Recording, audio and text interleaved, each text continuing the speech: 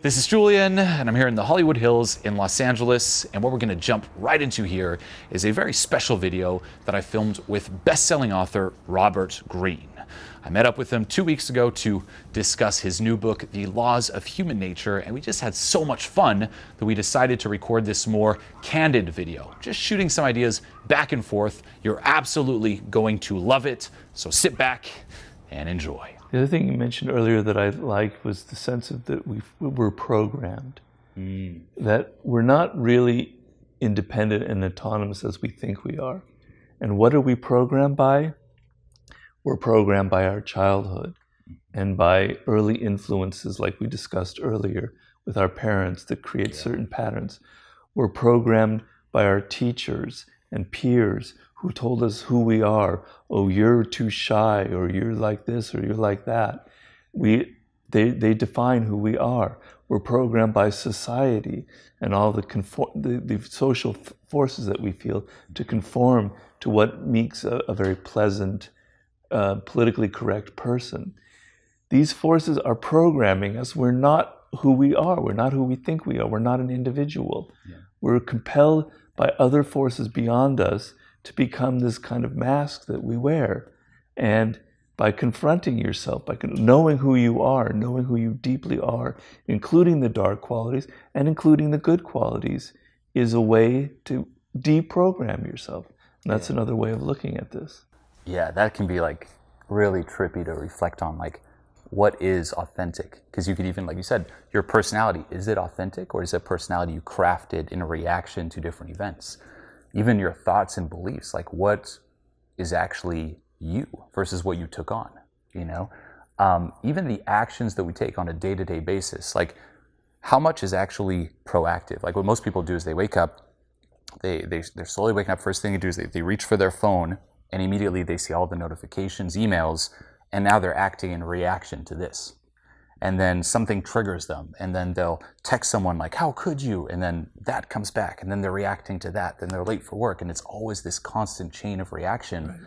And I do believe this is also a big reason it's so hard to create change. It's like we all have the knowledge. For example, say someone is not in the best shape physically. They all know, okay, going to the gym, changing my diet.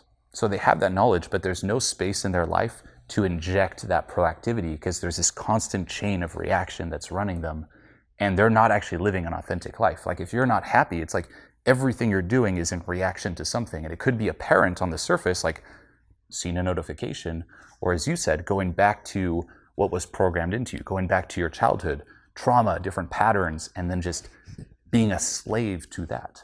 Well, one of the points in the book is to question yourself and to question your emotions. So if you feel angry or you feel excited by something, just don't act on it, but step back and go, why am I excited by this particular individual? Why am I angry at this situation?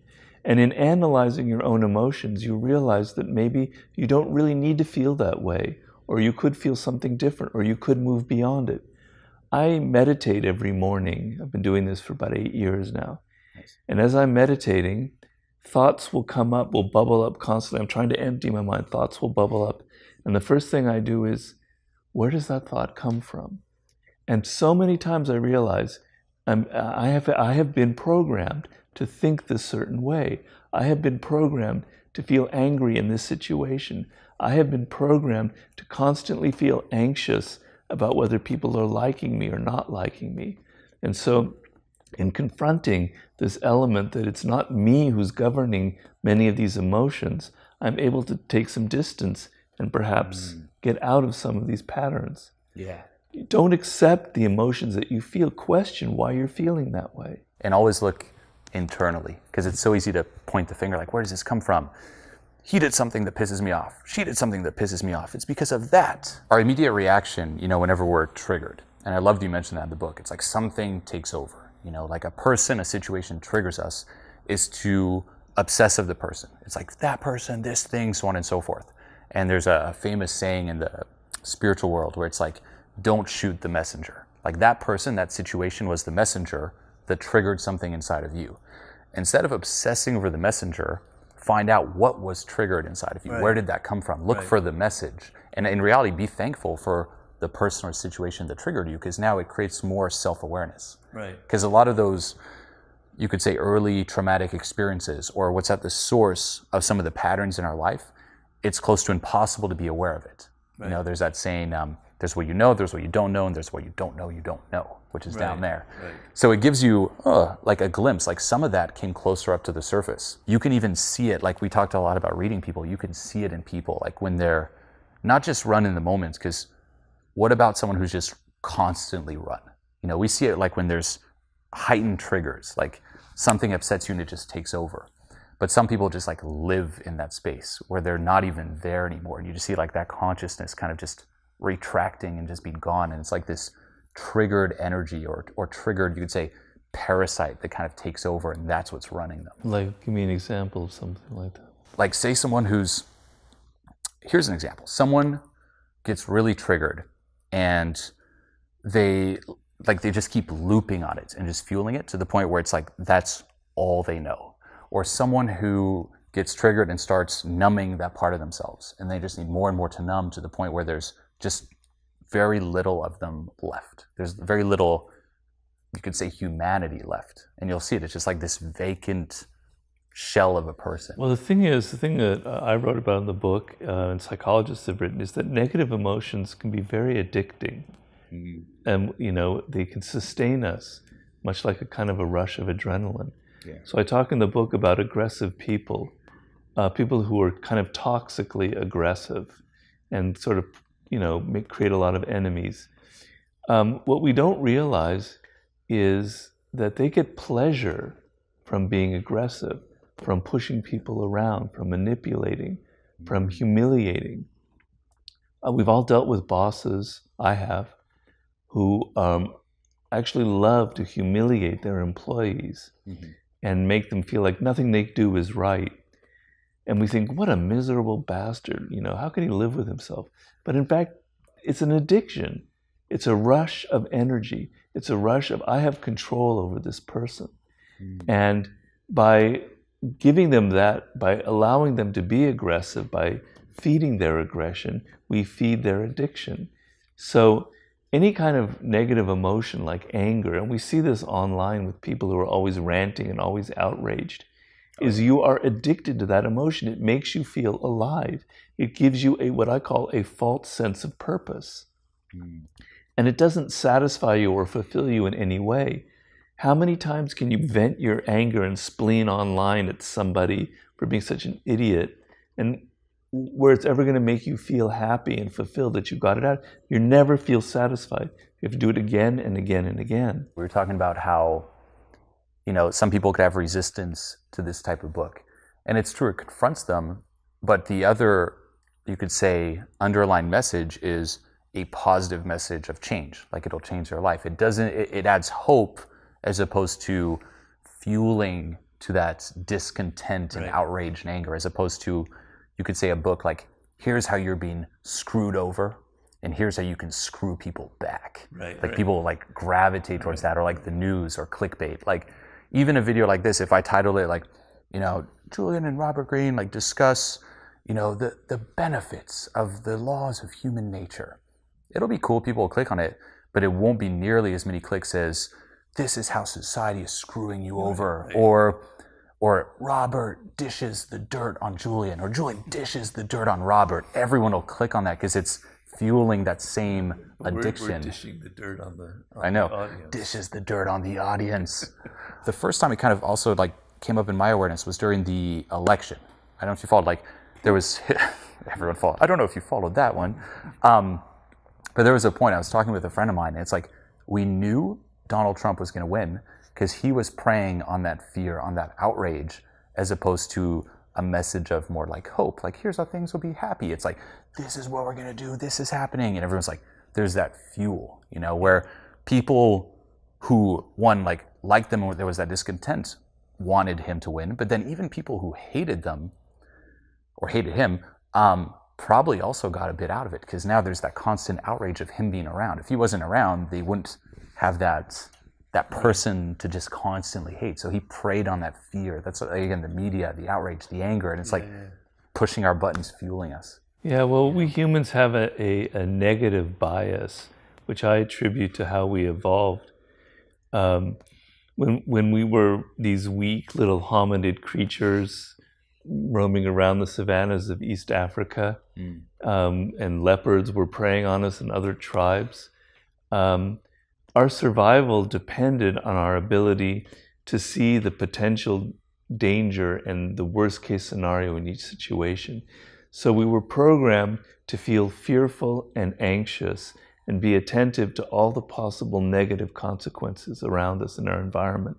This is programmed deep, deep in our nature, so that we are actually more attracted towards the negative picture of something than the positive picture of something. And so yeah, obviously Trump honed in on that and is a marketing genius when it comes to that. You see it in a lot of advertisement, particularly back in the heyday of Madison Avenue, was appeal to your fears and your insecurities about life. If you don't have this product, you have BO or bad breath, or you're not, people aren't going to like you if you don't buy this car. So appealing to the negative has much more power often than appealing to the positive. The other fascinating thing about what programs us is what I like to call like core beliefs, or core assumptions, or your core identity, where, you know, when you're born, you have to quickly form your bearings of what this world is. Like, what is this? And like, get a feel for it. And of course, you can learn through firsthand experience where, you know, you touch something, you're like, okay, it's solid. But a lot of it's through secondhand. And you're going to be looking at, you know, authority figures, like whoever's raising you, your teachers, society, common beliefs, and you just take those on. And those early beliefs or core beliefs serve as the foundation of all the other beliefs you build on that. So it's like, say you try to become successful and there's a negative outcome. You might believe that, okay, if I become successful, success equals bad, or success equals I'm alone, or success equals I'm abandoned or disapproved of and I lose my friends. And you form that core assumption, and then you start living your life forming beliefs on that. And also part of you is looking for data and events that reinforce that assumption. So it's at the foundation of all these new beliefs, and then you form new beliefs on that. It's like a tree with a foundation. And then we just keep repeating these patterns, and there's massive resistance to becoming aware of it or even daring to question it, because if this is wrong, everything crumbles. And you lose part of that map. And we have that with our identity. Like, one question I love, I mean, asking myself and asking people is, if you could pick one movie character that is you, that you resonate with, what movie character is that? For me, for many years, it was the self-destructive artist. That was me. And looking at it, I could just see the patterns, how it just ran my life, like creating some success, but I could never allow myself to truly make it, for I was no longer self-destructive. And in that character, there's ceilings of what you think you deserve, what's too good for you, what you're allowed to have. And that's at the foundation, like this identity I've taken on from a very young age, and that just I've invested in, that I've become. A lot of people are the underdog, where they can't, like a lot of procrastination, they put things off until there's this huge challenge that they can finally overcome. Or if people believe in them, they don't like it. They like slowly slacking off, so people start doubting them, and then they can prove them wrong. You know? So looking at those core beliefs, I'm like, wow, like, what character are you? Are you the hero, the sidekick, Spider-Man, waiting for like that magical moment, that spider to bite you, for things to change? And then you just look at your life, you're like, wow, like, I think I'm in control, but I'm just being run by, you know, what happened in my childhood, how I interpreted that, the beliefs, the assumptions I made, and I'm a slave to that until I become aware of it. That's right. You know?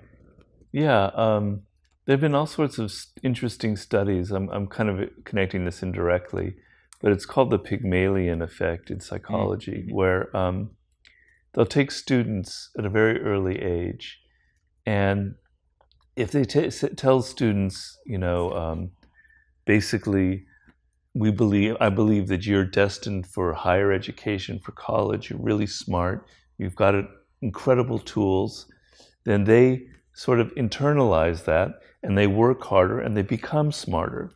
And they've done studies where even the teacher doesn't say anything, but they're told to say that they feel that their students are smart and deserving of it. And the students pick that up. and it becomes a self-fulfilling prophecy. So if your teachers were telling you at a very early age that, oh, you're not really smart, you come from a family background, or you're poor, or you're not going to become president, or you're not smart enough, you internalize that judgment, and you carry that with you your entire life. And you never really get over that, and you're constantly doubting. You don't think of yourself as somebody who could be greater, or could have this, or who could be really smart and understand books. So just simple evaluations of teachers when you were 5 or 6 years old can have this inordinate impact on how you look at yourself later in life. So you can be the product of how other people have judged you when you were very young. And the only way out of that trap is to look back and examine where your own, as you call them, core beliefs come from. Yep. Why do I feel this way? Question yourself. You know, they have the famous bumper sticker, question authority. Okay, I'm saying question yourself. Question why you feel this way, why you feel inferior, why you feel you don't deserve this, why you feel you are great and deserve so much more. Question, question, question. Don't accept and assume. That's funny. What I always say is question the original assumption. Instead of assuming this is true and acting from there, why do I assume that's true? I'm not enough, then what? Why do I believe I'm not enough? What is keeping that alive? People can have the opposite problem as well. They're told by their parents, you're great. You're a prince or a princess. You're just the most wonderful little child on the planet. And then you grow up and you think that you are this wonderful person, and everything you touch is just golden and wonderful. And, you know, it's not. And then you either become extremely depressed or you become very grandiose. And, you know, we've all encountered people like that, the spoiled child who has no relationship to reality. So that's another way where you can be programmed in the opposite direction. You know, and we find, believe me, I have nothing against millennials. I love millennials a lot. They're wonderful people, but there are more of those kind of spoiled mentality than among my generation, which has many faults. Believe me, I'm kind of in the Generation X boomer category, and I am not fond of my own generation, so I have nothing against millennials. But there is more of that kind of slightly pampered, spoiled mentality of, I am so wonderful, I deserve great things from the world, I'm entitled, you know, sort of thing. So you can be programmed in that way as well and cause other problems in life. A human being has to have a sense of purpose. The feeling of no purpose is suicidal. So what people do is they create a false sense of purpose. Their false sense of purpose will be attention. If I get so much attention from people and so much recognition, then I'm fulfilled. But then you can never realize that. You can never get enough attention. Other people say money. If I make enough money, man, I'm going to be happy. But we see how many people get that point and they're not fulfilled and they're miserable. They're more obsessed soulless with it, too. Yeah. And then there's the fear of losing it. I read the biography for this book of Jacqueline Kennedy Onassis, fascinating. And she was married later in life to Aristotle Onassis, the wealthiest man in the world at the time. He was the most miserable, screwed up man you'd ever, there was nothing great in his life. He had all the money, but it wasn't enough. There are other things. It can be addictions, it could be drugs, or it could be a cause, make America great again. If I join this cause, I can feel like I have a purpose. I'm joining all these other people and moving in this direction. But it's false. These are not real because it doesn't come from within. You as an individual, as Julien Blanc, you had a purpose in life. You had something you were meant to achieve because you have a unique DNA, unique genetics, and unique parents, a unique experience. Something about you is truly original and weird. And to the degree that you mine that weirdness and your uniqueness, you can become fulfilled. You can create something beautiful and lasting. That is a real sense of purpose because it comes from something deep within you. But so many people pursue these sort of false sense of purposes. And you can tell the difference between the two in that in following the right sense of purpose, the one that you were meant to, in discovering your calling in life, what you were meant to achieve, you have moments of fulfillment. You have moments where, yeah, I had a great podcast. Yeah, I wrote this great book. Yeah. And you can move on and you can live like that. And then when you die, you don't feel like you wasted your life. A false sense of purpose, you never have enough. It's never enough attention. It's never enough money. It's never enough of that anger from the cause, etc. I played guitar when I was younger. That was actually my first path to mastery. And what I realized, like when I started composing for the first time, I was actually 12, and I'm like, I want to compose. And I had no idea how to compose. And then I really got into it, and I played for many years. And when something kind of kicks in, like out of inspiration, and you're just like, wow, this is going to be amazing, there was that fulfillment in the moment. There was a knowing that, of course, the song would be complete, then I'd record it, people would hear it, et cetera, but there was not that rush. It was like, I'm enjoying every step. I know it's going to be great, but there's no need to get in the future. It's kind of like this constant just being with it, as opposed to, I can't wait for people to hear it. The end, like the destination is what gets me what I want, as opposed to like this destination thinking, as opposed to the whole process. Right. And then you can even shift that into the way that you live your life. It's like, are you living in this state where it's like always a better future, always a better future? And in a way, programming yourself to thinking better future, better future, better future, which is endless, as opposed to everything's awesome now. How can I get better than this? How can everything get better than this? And being surprised every step of the way. Right. There was a quote from this book called The Presence Process that I loved. It's he said, it's a state of continued ripening. That's what I love. It's like just getting better and better and better, but there's no rush to get in the future. Right, I love that. That's great. Yeah. I hope you enjoyed a little bit more of a candid part 2 chat here. If you missed the first video, I'll put a link to it here below. Check out his book, The Laws of Human Nature, a true masterpiece. Link here below as well. And thanks again. Thanks a lot, Julian. Thank you.